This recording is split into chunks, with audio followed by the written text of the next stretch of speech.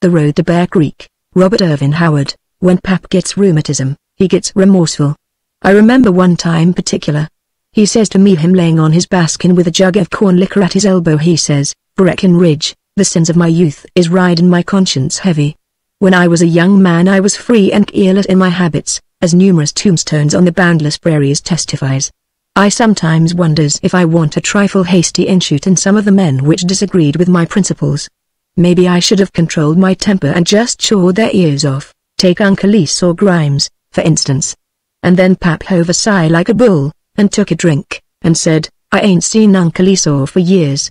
Me and him parted with harsh words and gun smoke. I've often wondered if he still holds a grudge against me for planting that charge of buckshot in his hind leg. "What about Uncle Esau?" I said. Pap produced a letter and said, "He was brung to my mind by this here letter which Gibber Braxton fotched me from Warpaint. It's from my sister Elizabeth, back in Devillville, Arizona, where Uncle Esau lives. She says Uncle Esau is on his way to California, and is due to pass through Warpaint about August the 10th, that's tomorrow. She don't know whether he intends turning off to see me or not, but suggests that I meet him at Warpaint, and make peace with him." "Well?" I demanded.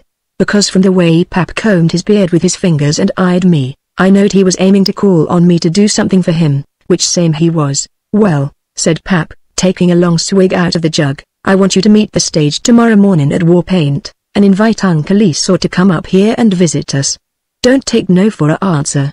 Uncle Esau is as cranky as hell, and a peculiar old duck, but I think he'll like a fine upstanding young man as big as you be. Especially if you keep your mouth shut as much as possible, and don't expose your ignorance." "But I ain't never seen Uncle Esau," I protested. "How am I going to know him?" "He ain't a big man," said Pap. "Last time I seen him he had a right smart growth of red whiskers. You bring him home, regardless. Don't pay no attention to his bellyaching. He's a peculiar old cuss, like I said, and awful suspicious, because he's got lots of enemies. He burned plenty of powder in his younger days, all the way from Texas to California. He was mixed up in more feuds and range wars than any man I ever knowed. He's supposed to have considerable money hid away somewheres, but that ain't got nothing to do with us. I wouldn't take his blasted money as a gift. All I want is to talk to him, and get his forgiveness for filling his hide with buckshot in a moment of youthful passion. If he don't forgive me," said Pap, taking another pull at the jug, "I'll bend my .45 over his stubborn old skull. Get going." So I saddled Cap'n Kidd and hit out across the mountains, and the next morning found me eating breakfast just outside Warpaint. I didn't go right into the town because I was very bashful in them days, being quite young, and scared of sheriffs and things, but I'd stopped with old Bill Polk, an old hunter and trapper which was camped temporary at the edge of the town. Warpaint was a new town which had sprung up out of nothing on account of a small gold rush right recent, and old Bill was very bitter. "A hell of a come-off this is," he snorted, cluttering up the scenery and scurrying the animals off with their fool houses and claims. "Last year one-shot deerites wore their main saloon is now," he said, glaring at me like it was my fault. I said nothing but chawed my venison which we was cooking over his fire, and he said, "No good'll come of it, you mark my word. These mountains won't be fit to live in. These camps draws scum like a dead horse draws buzzards. Already the outlaws is riding in from Arizona and Utah, besides the native ones. Grizzly Hawkins and his thieves is hiding up in the hills, and no telling how many more come in. I'm glad they catched Badger Chisholm and his gang after they robbed that bank at Gunstock. That's one gang which won't bedevil us, because they're in jail. If somebody just killed Grizzly Hawkins, now, about the time I seen the stagecoach fogging it down the road from the east in a cloud of dust, so I saddled Cap'n Kidd and left old Bill gorging deer meat and prophesying disaster and damnation, and I rode into Warpaint just as the stage pulled up at the stand, which was also the post office and a saloon. There was 3 passengers, and none of them was tenderfeet. 2 was big hard-looking fellows, and t'other was a wiry oldish kind of a bird with red whiskers, so I knowed right off it was Uncle Esau Grimes. They was going into the saloon as I dismounted, the big men first, and the older fellow following them. I touched him on the shoulder and he whirled most amazing quick with a gun in his hand, and he looked at me very suspicious, and said, "What you want?" "I'm Breckenridge Elkins," I said. "I want you to come with me. I recognized you as soon as I seen you." I then got to awful surprise, but not as awful as it would have been if Pap hadn't warned me that Uncle Esau was peculiar. He hollered, "Bill! Jim! Help! and swung his six-shooter against my head with all his might. Them two fellows whirled and their hands streaked for their guns, so I knocked Uncle Esau flat to keep him from getting hit by a stray slug, and shot one of them through the shoulder before he could unlimber his artillery. The other grazed my neck with a bullet, so I perforated him in the arm and again in the hind leg and he fell down across the other.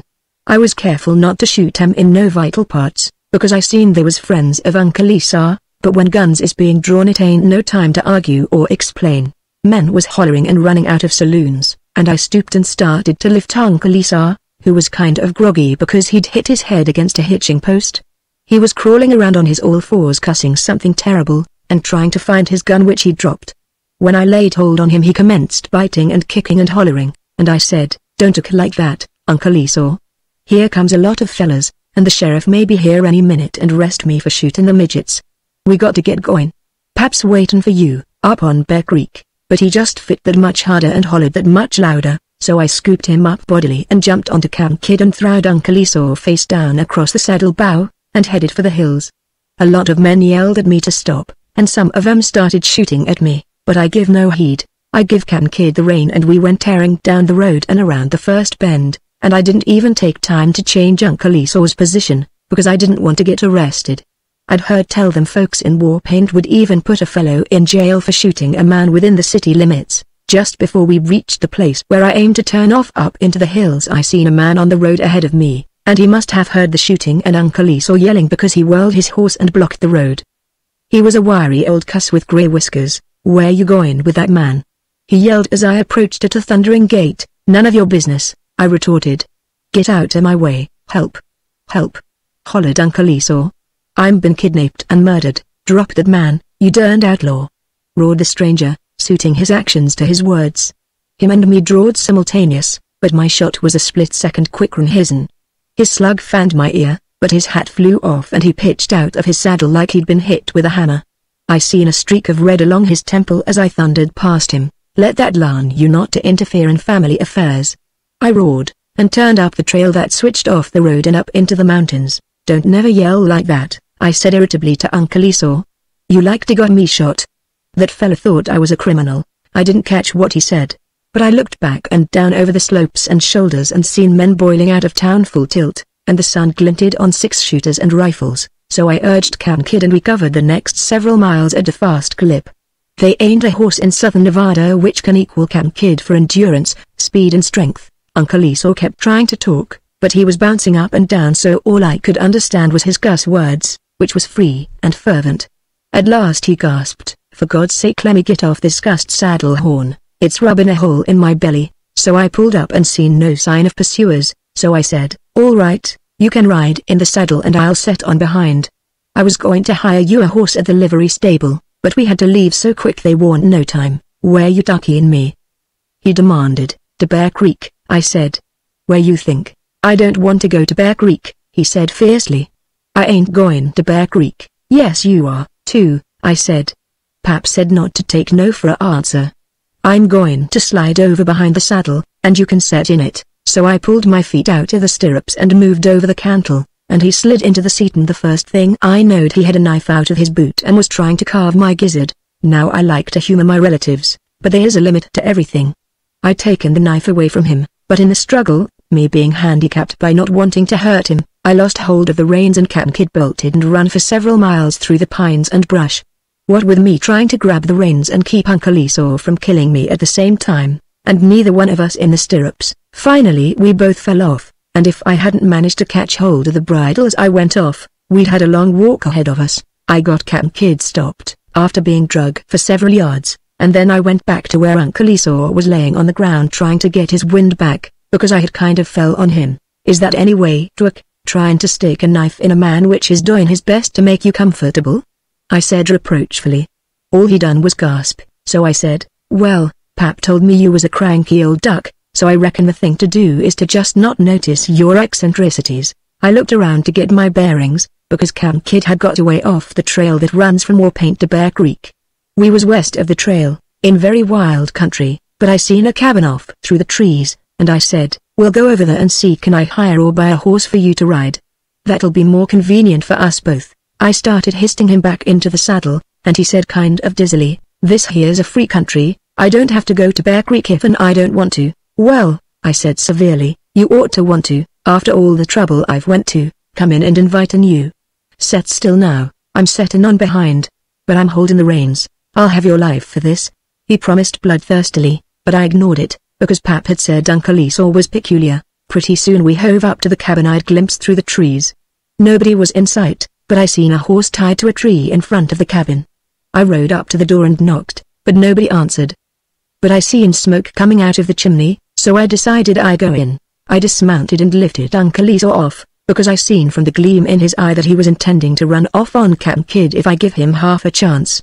I got a firm grip on his collar, because I was determined that he was going to visit us up on Bear Creek if I had to tote him on my shoulder all the way, and I went into the cabin with him. There wasn't nobody in there, though a pot of beans was simmering over some coals in the fireplace, and I seen some rifles in racks on the wall and a belt with 2 pistols hanging on a nail. Then I heard somebody walking behind the cabin, and the back door opened and there stood a big black-whiskered man with a bucket of water in his hand and an astonished glare on his face.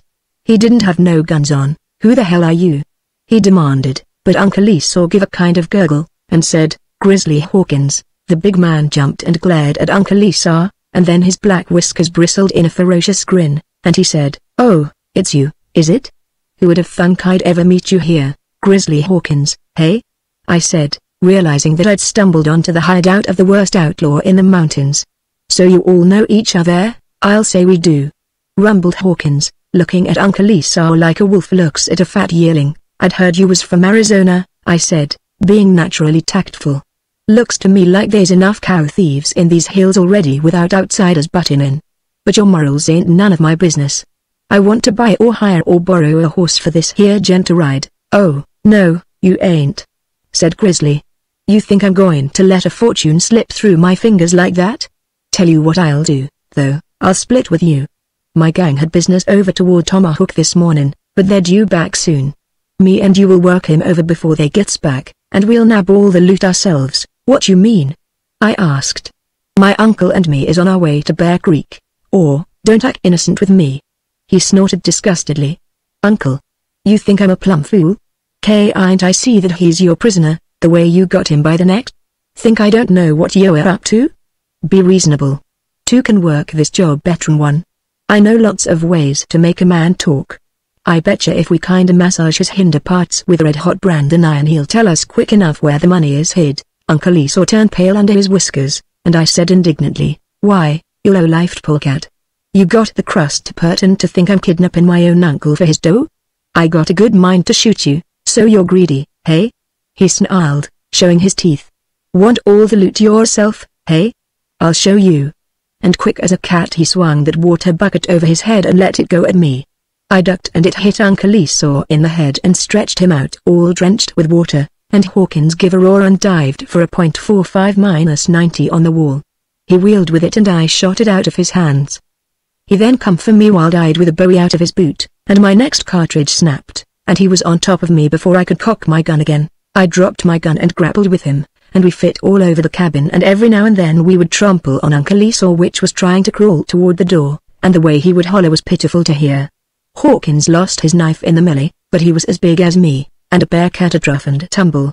We would stand up and wail away with both fists, and then clinch and roll around the floor, biting and gouging and slugging, and once we rolled clean over Uncle Esau and kind of flattened him out like a pancake. Finally Hawkins got hold of the table which he lifted like it was a board and splintered over my head, and this made me mad, so I grabbed the pot off the fire and hit him in the head with it, and about a gallon of red-hot beans went down his back and he fell into a corner so hard he jolted the shelves loose from the logs, and all the guns fell off the walls. He come up with a gun in his hand, but his eyes was so full of blood and hot beans that he missed me the first shot, and before he could shoot again I hit him on the chin so hard it fractured his jawbone and sprained both his ankles and stretched him out cold. Then I looked around for Uncle Esau, and he was gone, and the front door was open.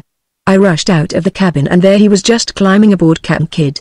I hollered for him to wait, but he kicked Cap'n Kidd in the ribs and went tearing through the trees. Only he didn't head north back toward Warpaint. He was pinted southeast, in the general direction of Hideout Mountain. I jumped on Hawkins' horse, which was tied to a tree nearby, and lit out after him, though I didn't have much hope of catching him. Grizzly's Cayuse was a good horse, but he couldn't hold a candle to Cap'n Kidd. I wouldn't have caught him, neither, if it hadn't been for Camp Kid's distaste of being rode by anybody but me.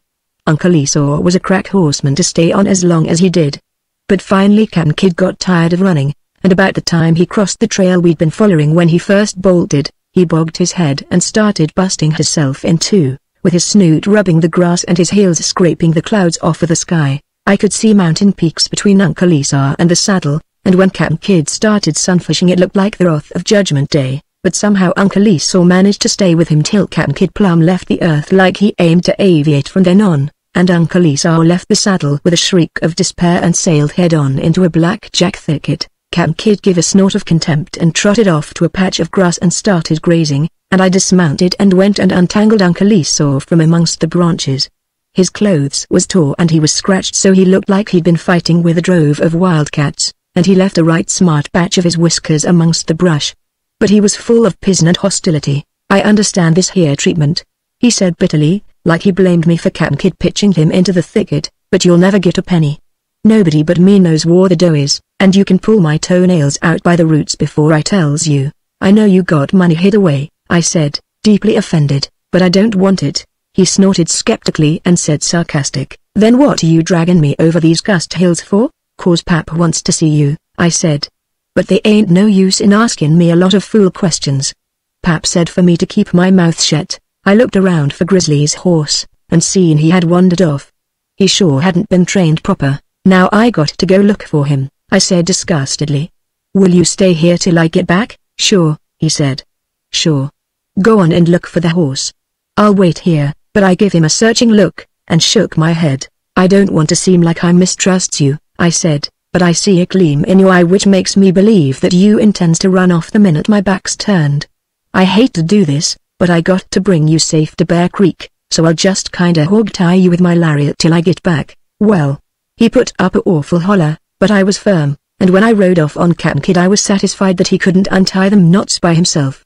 I left him laying in the grass beside the trail, and his language was awful to listen to. That darned horse had wandered farther than I thought. He'd moved north along the trail for a short way, and then turned off and headed in a westerly direction, and after a while I heard the sound of horses galloping somewhere behind me, and I got nervous, thinking that if Hawkins' gang had got back to their hangout and he had told them about us, and sent them after us, to capture poor Uncle Esau and torture him to make him tell where his savings was hid. I wished I'd had sense enough to shove Uncle Esau back in the thicket so he wouldn't be seen by anybody riding along the trail, and I'd just decided to let the horse go and turn back, when I seen him grazing amongst the trees ahead of me. I headed back for the trail, leading him, aiming to hit it a short distance north of where I'd left Uncle Esau, and before I got in sight of it, I heard horses and saddles creaking ahead of me. I pulled up on the crest of a slope, and looked down onto the trail, and there I seen a gang of men riding north, and they had Uncle Esau amongst 'em. Two of the men was riding double, and they had him on a horse in the middle of 'em. They took the ropes off him, but he didn't look happy. Instantly I realized that my premonitions was correct. The Hawkins gang had followed us, and now poor Uncle Esau was in their clutches. I let go of Hawkins' horse and reached for my gun, but I didn't dare fire for fear of hitting Uncle Esau. They was clustered so close about him. I reached up and tore a limb off an oak tree as big as my arm, and I charged down the slope yelling, "I'll save you, Uncle Esau." I come so sudden and unexpected them fellows didn't have time to do nothing but holler before I hit 'em. Camp Kid plowed through their horses like an avalanche through saplings, and he was going so hard I couldn't check him in time to keep him from knocking Uncle Esau's horse sprawling. Uncle Esau hit the turf with a shriek. All around me men was yelling and surging and pulling guns, and I riz in my stirrups and laid about me right and left, and pieces of bark and oak leaves and blood flew in showers, and in a second the ground was littered with writhing figures, and the groaning and cussing was awful to hear.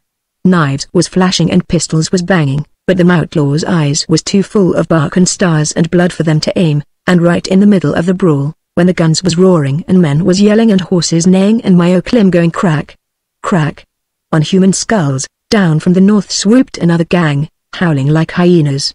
"There he is!" one of 'em yelled. "I see him crawling around under them horses. After him, boys. We got as much right to his dough as anybody."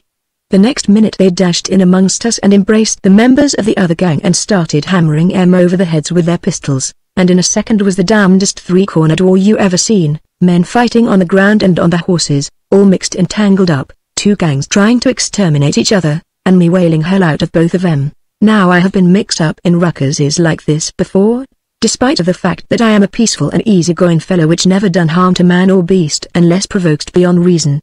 I always figure the best thing to do in a brawl is to hold your temper, and I done just that. When this one fella fired a pistol plumb in my face and singed my eyebrows, I didn't get mad. When this other come from somewhere to start biting my leg, I only picked him up by the scruff of the neck and knocked a horse over with him. But I must have lost control a little, I guess, when two fellas at once started bashing at my head with rifle butts.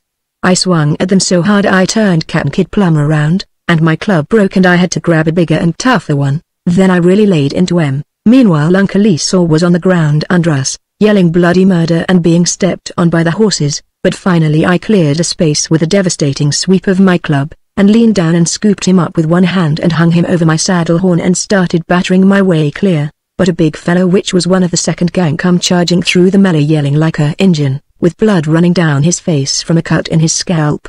He snapped an empty cartridge at me, and then leaned out from his saddle and grabbed Uncle Esau by the foot. "Let go!" he howled. "He's my meat. Release Uncle Esau before I does you a injury." I roared, trying to jerk Uncle Esau loose, but the outlaw hung on, and Uncle Esau squalled like a catamount in a wolf trap. So I lifted what was left of my club and splintered it over the outlaw's head, and he gave up the ghost with a gurgle. I then wheeled Captain Kid and rode off like the wind. Them fellows was too busy fighting each other to notice my flight. Somebody did let bam at me with a Winchester, but all it done was to nick Uncle Esau's ear. The sounds of carnage faded out behind us as I headed south along the trail. Uncle Esau was bellyaching about something. I never seen such a cuss for finding fault, but I felt there was no time to be lost, so I didn't slow up for some miles. Then I pulled Captain Kid down and said, "What did you say, Uncle Esau?" "I'm a broken man," he gasped. "Take my secret, and let me go back to the posse. All I want now is a good, safe prison term." "What posse?" I asked, thinking he must be drunk, though I couldn't figure where he'd got any booze. "The posse you took me away from," he said. "Anything's better'n been dragged through these hellish mountains by a homicidal maniac." "Posse?" I gasped wildly. "But who was the second gang?" "Grizzly Hawkins outlaws," he said, and added bitterly, "even they would be preferable to what I've been going through. I give up. I know when I'm licked." The does hid in a hollow oak 3 miles south of Gunstock. I didn't pay no attention to his remarks, because my head was in a whirl. A posse. Of course. The sheriff and his men had followed us from Warpaint, along the Bear Creek Trail, and finding Uncle Esau tied up, had thought he'd been kidnapped by an outlaw instead of merely being invited to visit his relatives. Probably he was too cussed ornery to tell them any different. I hadn't rescued him from no bandits, I took him away from a posse which thought they was rescuing him. Meanwhile Uncle Esau was clamoring, "Well, won't you let me go? I've told you where the dough is, what else you want? You got to go on to Bear Creek with me," I begun, and Uncle Esau gave a shriek and went into a kind of convulsion, and the first thing I knowed he'd twisted around and jerked my gun out of its scabbard and let bam. Right in my face, so close it singed my hair. I grabbed his wrist and Captain Kid bolted like he always does when he gets the chance. "There's a limit to everything," I roared.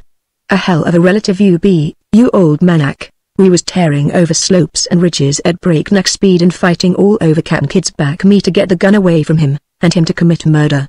"If you weren't kin to me, Uncle Esau, I'd plumb lose my temper. What you keep calling me that fool name for?" he yelled, frothing at the mouth. "What you want to add insult to injury?" Captain Kid swerved sudden and Uncle Esau tumbled over his neck. I had him by the shirt and tried to hold him on, but the shirt tore. He hit the ground on his head and Captain Kid ran right over him. I pulled up as quick as I could and heard a sigh of relief to see how close to home I was. "We're nearly there, Uncle Esau," I said, but he made no comment. He was out cold. A short time later I rode up to the cabin with my eccentric relative slung over my saddle bow, and took him and stalked into where Pap was laying on his bearskin, and slung my burden down on the floor in disgust. "Well, here he is," I said. Pap stared and said, "Who's this?" "When you wipe the blood off," I said, "you'll find it's your Uncle Esau Grimes. And," I added bitterly, "the next time you want to invite him to visit us, you can do it yourself." A more ungrateful cuss I never seen. Peculiar ain't no name for him. He's as crazy as a loco jackass, but that ain't Uncle Esau," said Pap. "What you mean?" I said irritably. "I know most of his clothes is tore off, and his face is kinda scratched and skinned and stomped out to shape, but you can see his whiskers is red, in spite of the blood. Red whiskers turn grey, in time, said a voice, and I wheeled and pulled my gun as a man loomed in the door. It was the grey-whiskered old fellow I'd traded shots with on the edge of war paint. He didn't go for his gun, but stood twisting his mustache and glowering at me like I was a curiosity or something. "Uncle Esau?" said Pap. "What?" I hollered. You Uncle Esau?" "Certainly I am," he snapped. "But you warned on a stagecoach," I begun. "Stagecoach?" he snorted, taking Pap's jug and beginning to pour liquor down the man on the floor. "Them things is for women and children. I travel horseback. I spent last night in war paint, and aim to ride on up to Bear Creek this morning. In fact, Bill," he addressed Pap, "I was on the way here when this young man creased me." He indicated a bandage on his head. "You mean Breckenridge shot you?" ejaculated Pap. "It seems to run in the family," grunted Uncle Esau. "But who's this?" I hollered wildly, pointing at the man I thought was Uncle Esau, and who was just coming to. "I'm Badger Chisholm," he said, grabbing the jug with both hands. "I demands to be protected from this lunatic," and turned over to the sheriff. "Him and Bill Reynolds and Jim Hopkins robbed a bank over at Gunstock 3 weeks ago," said Uncle Esau. "The real one, I mean. A posse captured them, but they'd hid the loot somewhere and wouldn't say where. They escaped several days ago, and not only the sheriffs was looking for 'em, but all the outlaw gangs too, to find out where they'd hid their plunder. It was a awful big haul. They must have figured that escaping out of the country by stagecoach would be the last thing folks would expect 'em to do, and they weren't known in this part of the country. But I recognized Bill Reynolds when I went back to war paint to have my head dressed, after you shot me, Breckenridge. The doctor was patching him and Hopkins up, too. The sheriff and a posse lit out after you, and I followed 'em when I'd got my head fixed. Course, I didn't know who he was. I come up while the posse was fighting with Hawkins' gang, and with my help we corralled the whole bunch. Then I took up your trail again. Pretty good day's work, wiping out 2 of the worst gangs in the West. One of Hawkins' men said Grizzly was laid up in his cabin, and the posse was going to drop by for him. What you going to do about me?" clamored Chisholm. "Well," said Pap, "we'll bandage your wounds, and then I'll let Breckenridge here take you back to war paint." "Hey, what's the matter with him?" Badger Chisholm had fainted,